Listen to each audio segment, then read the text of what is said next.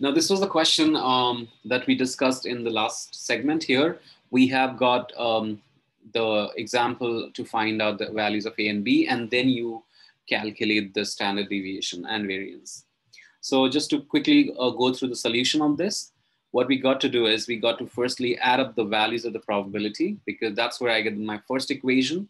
So because it's a well-defined probability distribution function, probability distribution data, it should be, the net probability should add up to 1. So with that, I get my first equation. The second is your expected value is 1.88. So in that case, what you're going to do is you're going to multiply x values with corresponding probability. So we get the second equation and equate to 1.88. So when you solve the values for A and B, you get the two using simultaneous equation, first one and second one. You get the value of A is 0.55 and value of B is 0.013.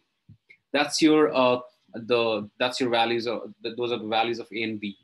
Now to find out the variance, of course, you know the formula. That's basically E of x square minus E of x the whole square. So E of x square is going to be square the x values, 1 square times 1/3, 2 square times A, 3 square times B, 4 square times 0.1, and minus x bar square. So this is how you calculate the variance.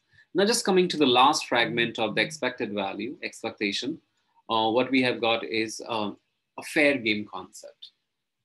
Now what exactly is a fair game concept? So a fair game is, let's say you are playing a particular, let's say, event or playing a game itself. Now, where it involves some gain of financial or like, any particular finance related quantities, such as like the exchange of any goods that are equivalent to money. It can be like the gold, it can be anything that is in real term, that is in real life that we use. So let's say you lose the game, you lose the gold. You lose the game, you lose money. You win the game, you win money. You lose the game, you win some commodity or lose some commodity, whatever it is. Now, in case you have won zero amount, or you have played the game entirely and you have neither won nor lost, and your expected earning is zero, then we call the game to be fair. Now, a simple thing is, if you consider this is a barrier. Now, if I stand here and the owner or a person who plays a game stands here, now I'm playing a game or to play, I'm paying money to this person to play a particular game that is obviously is giving me some return. This guy is promising me some return, but it's not 100% return. There is some probability linked return. Now, if my charge that he's taking from me is same as the charge that he's giving, the value that I'm earning, then it is a fair game. If either of the arrow is small, if I say, okay, I lose too much and this guy is returning me little, then it is unfair on this person. And if it is vice versa, that this guy is winning too much, then this guy is losing. And it is not fair to this guy. So that's where the concept of fair game is, you neither win nor lose. If your expected earning is zero, that's where we call that it is a fair game. Let me give an example to you. Now I am putting, let's say this is a dart. Of course, I'm going to calculate the probabilities. This is not a typical dart that we talk about. Now, let us say these are the numbers that are labeled here. There are 4, let's say, concentric circles. I'm assuming that these are the probabilities I already got. So you don't need to worry about this. So let's say this is 1, 2, 3, 4. Now, if you hit 1 with the dart, of course, you get $10.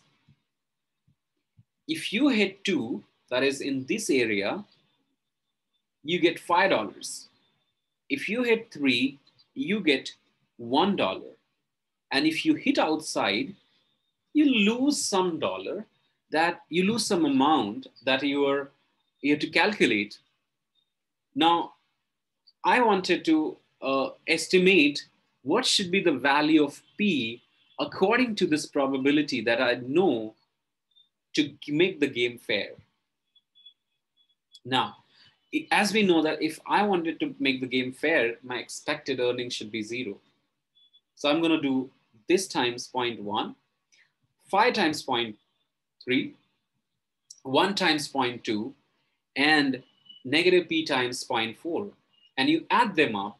So that's your 10 times 0.1 plus 5 times 0.3 and plus 1 times 0.2 and minus p times 0.4. And if this answer comes to 0, then it means that my expected earning is 0. That means that game is fair. And if you solve for p, that's what you need to pay the guy back who is holding or organizing this game. They are giving you this amount, and in case if you hit in 4, you lose this amount. That makes the game fair.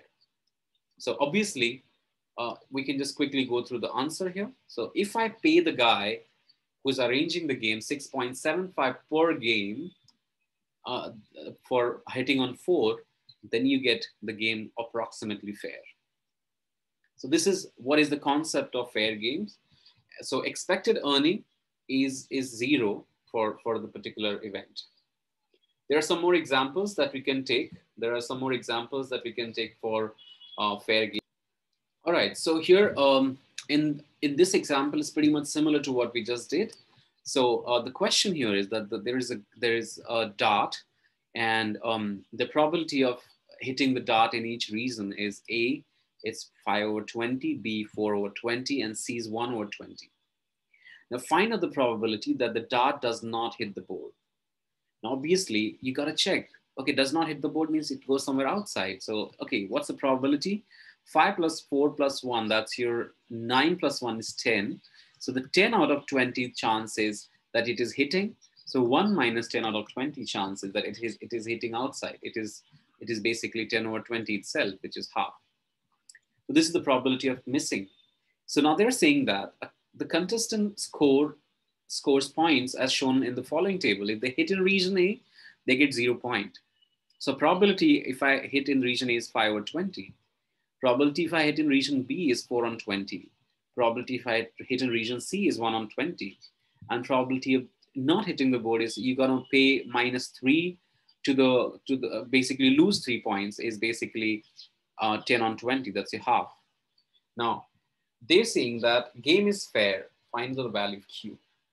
Now if the game is fair, the expected earning 5/20 times 0, 4/20 times Q, plus 1/20 times 10, plus 10/20 times -3.